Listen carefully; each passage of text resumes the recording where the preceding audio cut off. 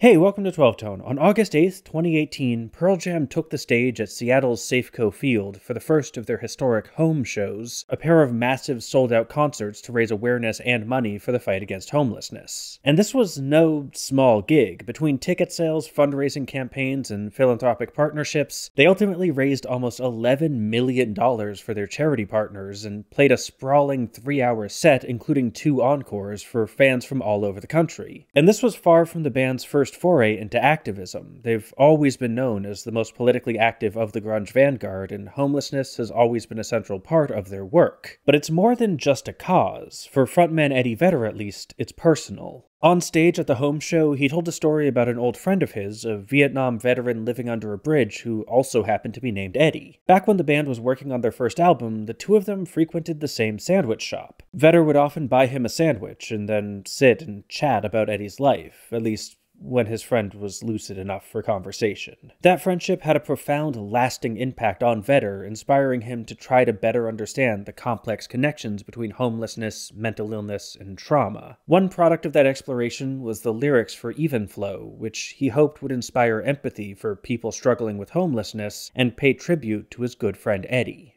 Let's take it apart. The song starts like this.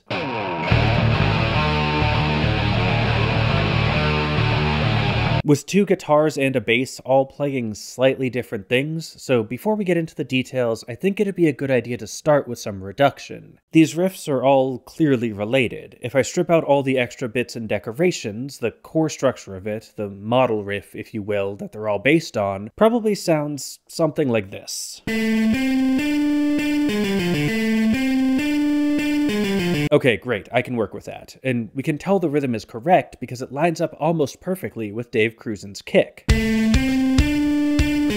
This is the pattern they're all working from, they're just each interpreting it a little differently. Once we break it down, though, it's easy to see what they're actually doing. It's a walk around the blues scale on a Bo Diddley beat. The Bo Diddley beat, also known as the son clave, is a rhythmic pattern with a long history in rock and an even longer history outside of it. The basic idea is that you're taking a bar of 4/4 and splitting it up in a more interesting way than just, like, 4 quarter notes. There's lots of ways to do that, but the approach taken by the Bo Diddley beat is to shorten the first 2 attacks, replacing the quarter notes with dotted eighths. This pulls the 3rd attack forward and creates just enough space to slip a little bonus beat in between the cracks. Here's Bo Diddley himself doing it. Bo Diddley called a bellcat.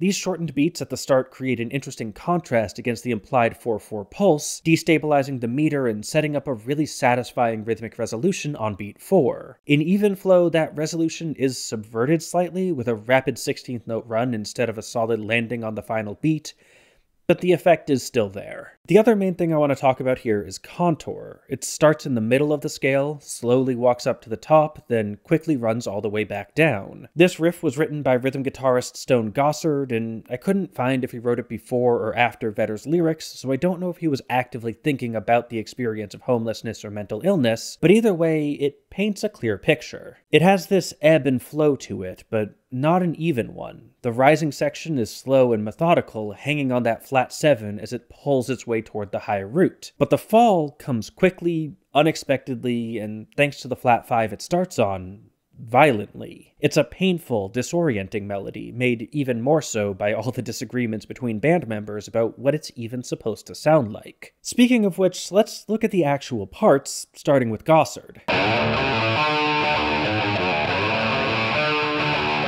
This is probably the closest to the model riff we saw earlier, hitting all the same notes in all the right places, but with a couple obvious modifications. First, instead of just hitting the A, he slides into it. And it's not a fast slide. By my count, he takes about 1/4 of a second after the downbeat to actually reach the A, at which point it's almost time to move on to the next note. This reads less like a pitch and more like a sonic blur. For the second attack, he does play the C normally, but he decorates the space around it with a bunch of open string A's. These extra notes clutter up the soundscape, making it much more frenetic than the held notes of our model version. The third attack is basically normal, but for the fourth he drops down an octave, adding an extra low point to the melodic contour. This is the first time he really hangs on a note, letting the riff pause and breathe for a second in the middle of the bar. This emphasizes the high point, celebrating that moment of melodic triumph before falling into the downward run. The other guitar part is played by Mike McCready,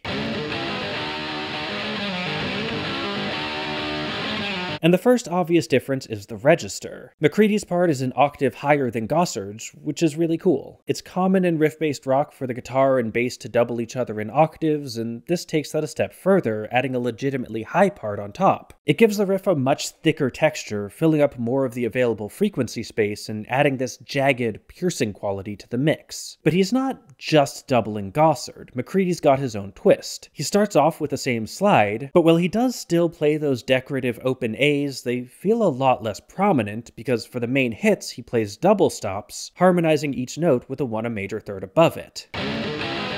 This draws way more attention to them, letting the same notes stand out much more than they did in Gossard's part. On the fourth attack, McCready starts playing around with the rhythm. In the first bar he does this hit in the right spot, but the second and third times he places a 16th note early and just hangs through. And that brings up an important point. This intro has 3 statements of the riff, and none of the band members seem all that committed to playing the same thing 3 times. Like I said, Gossard did that octave drop, but the third time he instead joins McCready on the double stop. It's a loose, improvisational approach. They each know roughly what they're supposed to play, but when it comes to the details, they just let their fingers do whatever they want in the moment. And the final piece of this puzzle is Jeff Ament's bass, which, in terms of notes at least, is by far the furthest from the model riff. He avoids the starting A entirely, instead settling on D to keep the key center feeling solid. He then slides up to A, not C, before finally joining everyone else on a high D. Although, honestly, I don't think this notation does the rhythm here justice. Listening to it, these 3 hits all sound like pretty much the same length, and this one lands slightly before the rest of the band. Here, listen to it with Kousen's kick. It's full of micro-rhythmic fluctuations, too small to notate but not too small to feel. And again, the exact details of this vary between statements, so I'm not even sure I'd want to notate it precisely. It's just kind of a vibe, with notes landing somewhere between the cracks. It's hard to pick this out in the full mix, but it adds this subtle sense of metric instability as the different rhythms don't quite lock in with each other. There's some of that in Gossard and McCready's parts as well, but I think it's most obvious here. Anyway, after that he skips the walk down, instead just bouncing between high and low roots to keep everything grounded. Any of these would have made a good riff on its own, but all 3 stacked on top of each other create this dense, impenetrable wall of grungy noise, hitting you in the face with raw, wordless emotions that resist easy interpretation. But of course, it only works if you can hear what's happening. To help with clarity, McCready's high line is panned hard to left, Gossard's middle part is all the way on the right, and Ament's low rumbling bass sits squarely in the middle. Each sound seems to occupy its own physical space. If I remove that separation, they all get in each other's way, and the impact of the riff is lost. These differences make the intro dense and confusing, but they also make it really powerful when all 3 parts finally come together in unison for a cheeky little half bar to end the phrase. This is basically an extended version of the rundown from the end of the riff. In fact, we can see those exact notes buried in the middle here. It just starts a little higher, which offsets the phrase metrically. When it hits the bottom, it still has a little more space to fill, so it bounces back up, setting up a more final landing on the next downbeat. Of course, after this brief moment of unity, the band immediately splits apart again. Gossard jumps into a truncated version of the riff,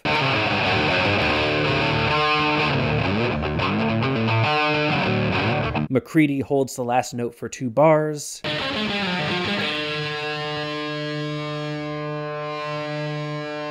and Ament tosses in this high double stop that slides up the neck.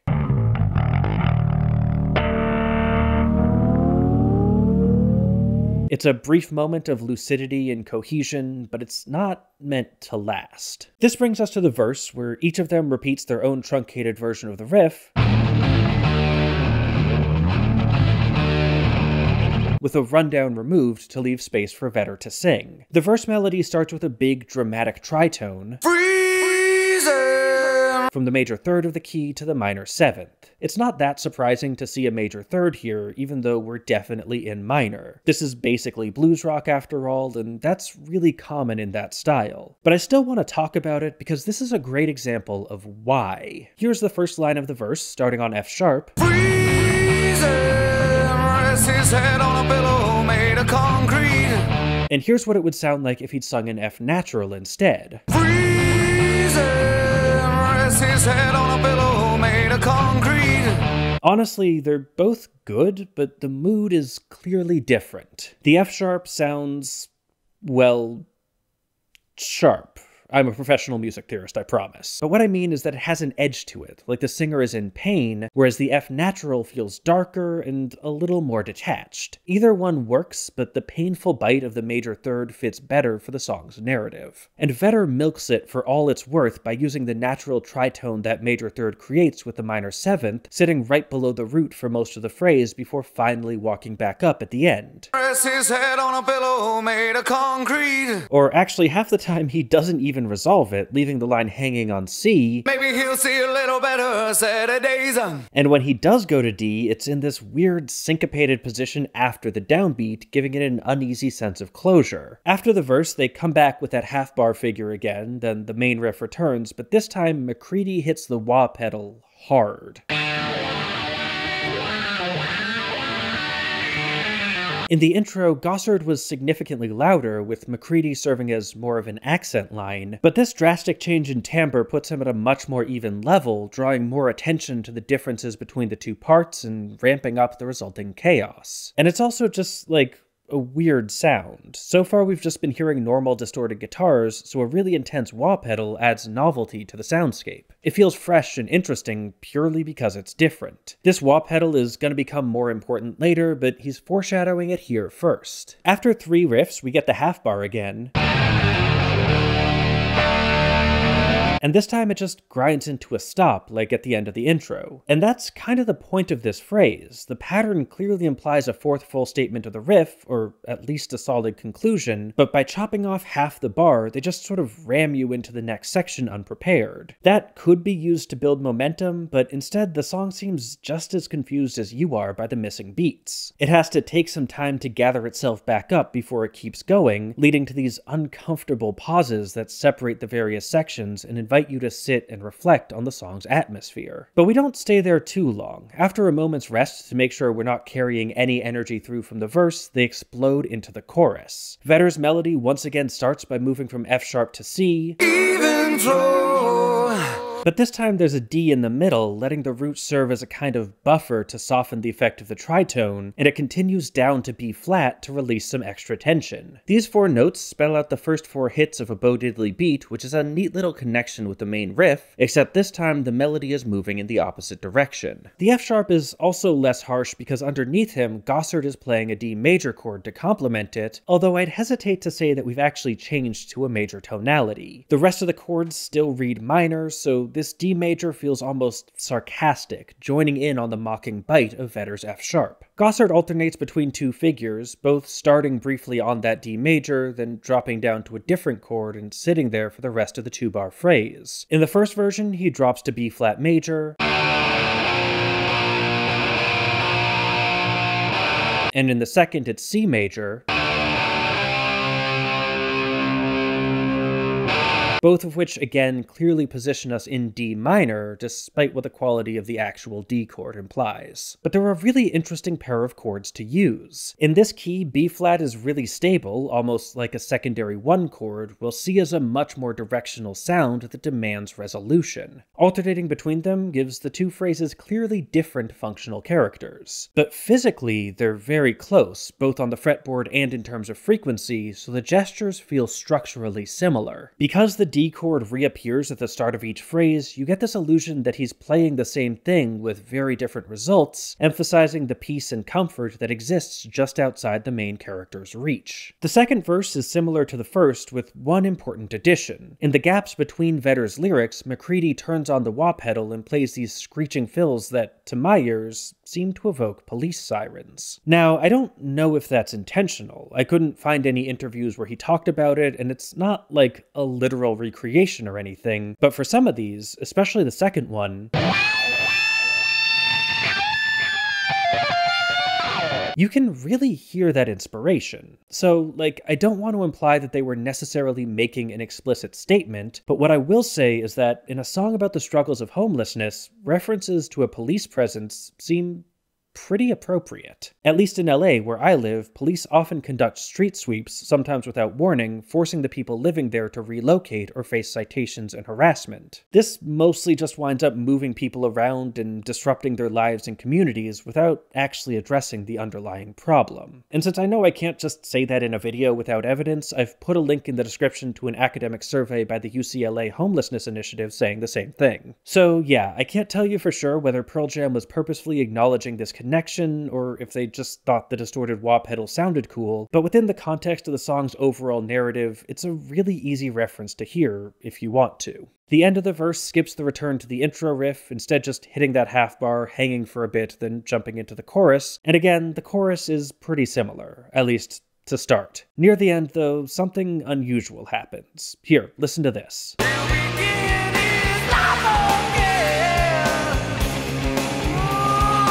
Did you catch it? That guitar figure at the end that seems to come out of nowhere?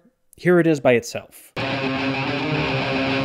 The harmony is on C major at this point, and they're doing a chromatic walk-up with a cool syncopated rhythm from there back to D. It's buried at the end of an unrelated phrase, so it just kind of feels like a passing fill, but then the chorus ends and...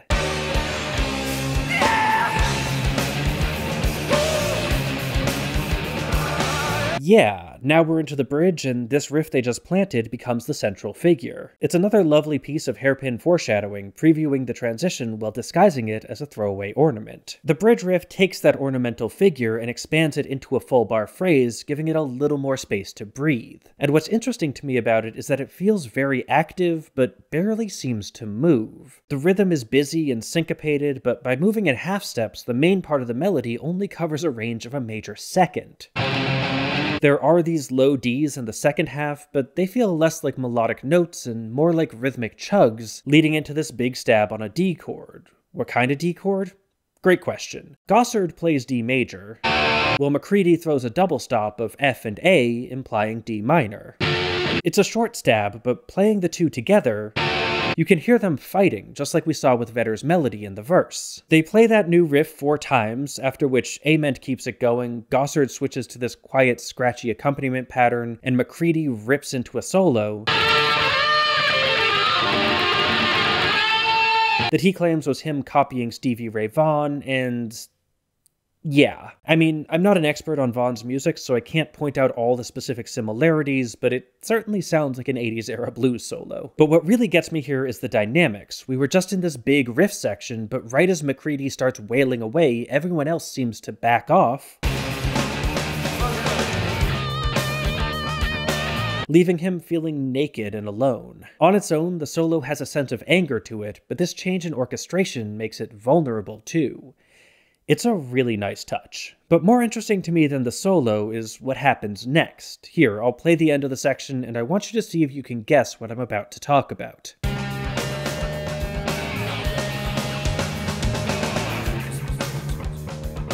Did you hear it? If not, don't worry, you weren't supposed to. Buried deep in the mix, well below the rest of the music, is a recording of Eddie Vedder saying... something. It's really hard to tell what, and... that's the point. Fortunately, I have the isolated vocals, so I can turn it up and find that he's saying this. Hey man, you got $1? Come on man, just some spare change. I know you got... oh, God bless you, man. God bless you. It's a short, one-sided vignette of a panhandler asking a passerby for money and being ignored, which on its own is maybe a little ham-fisted in a song that's already making a statement about homelessness, but burying it so deep in the mix really changes that. It turns it from a weird impression into a commentary on the way that society invisibilizes people without homes, treating them as unwanted background characters instead of, you know, people. Again, living in LA, a lot of the mainstream discourse around homelessness is centered on how having people living on the streets in a neighborhood makes that neighborhood look bad, with very little thought given to what that experience is like for the people actually living it. The question becomes, what do we do about them, not what can we do for them? And placing a plea for help so quiet that most listeners will never even know it's there is, somewhat paradoxically, a really powerful way of drawing attention to that lack of empathy. And after that, the song just sort of sits for a while. Ament sticks with the same riff while McCready and Gossard start noodling, eventually building up in dynamics again for one final chorus, but that description doesn't really do this section justice. It's a really slow build. Like, slow enough that if I tried to play it for you, this video would find itself in copyright claim purgatory, and I don't want to deal with that, so just go listen to the song. It's a good song. Anyway, they sit here for another 12 bars after the end of the solo, close to 30 seconds of slowly building energy, before finally erupting into a final chorus, then some more of that bridge riff, then a sudden stop, with most of the band quickly cutting off while Ament just sort of slides away in that dead space. And that's pretty much it, but I think it'd be irresponsible to cover this song without engaging with its point, so if you've made it this far in the video, I'd like to encourage you to consider donating to support people experiencing homelessness. Personally, I donate to Everyone In, an organization in Los Angeles that advocates for affordable housing, mental health services, and other policies to combat the epidemic of homelessness. I'll put a link in the description if you want to join me, but I'd also suggest looking into local organizations in your area that might need help. That could mean shelters, food kitchens, advocacy groups, or any other relevant charity. It's a big issue with a lot of facets, and it won't be solved overnight, but you never know what your support might accomplish. And yeah, thanks for watching. It feels weird to put a Patreon plug after that, so I'm not gonna. Go donate to a charity. It's supposed to be the season of giving, so let's try to make the world a better place. I do still want to thank Susan Jones, Jill Sungard, Howard Levine, Warren Hewart, Damian Fuller-Sutherland, John Hancock, and Jeff for their support, in part because that's what makes it so I can donate to charities too. But yeah, this is the last 12-tone video of the year. I'm probably not going to be back until late January, early February due to some work travel stuff going on in mid-January. But I hope anyone watching this has a good whatever holiday you celebrate, if you celebrate any. And, you know, a happy new year. 2023 was definitely weird, and 2024 is certainly looking to be another year. But yeah, I don't know. Again, just thanks for watching. I assume you have if you're hearing this. If you just skipped all the way to the end immediately just to hear the outro ramble, cool. A lot of respect for that. Unusual life choice. But yeah, I guess beyond that, you know, this typical YouTube stuff. Don't forget to like, share, comment, subscribe. And above all, you know, keep on rocking.